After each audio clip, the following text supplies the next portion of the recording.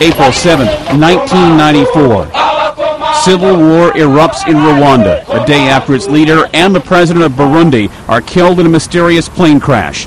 In the months that follow, hundreds of thousands of minority Tutsis and Hutu intellectuals are slaughtered in the Central African country. 1927. An audience in New York witnesses the first successful long-distance demonstration of television in the United States. They see Commerce Secretary and future President Herbert Hoover in images transmitted via telephone lines from Washington. 1947. Auto pioneer Henry Ford, father of the Model T car and the modern assembly line, dies in Dearborn, Michigan at age 83.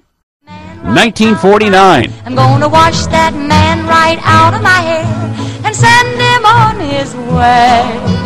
In New York, the Rodgers and Hammerstein musical South Pacific, starring Mary Martin, opens on Broadway.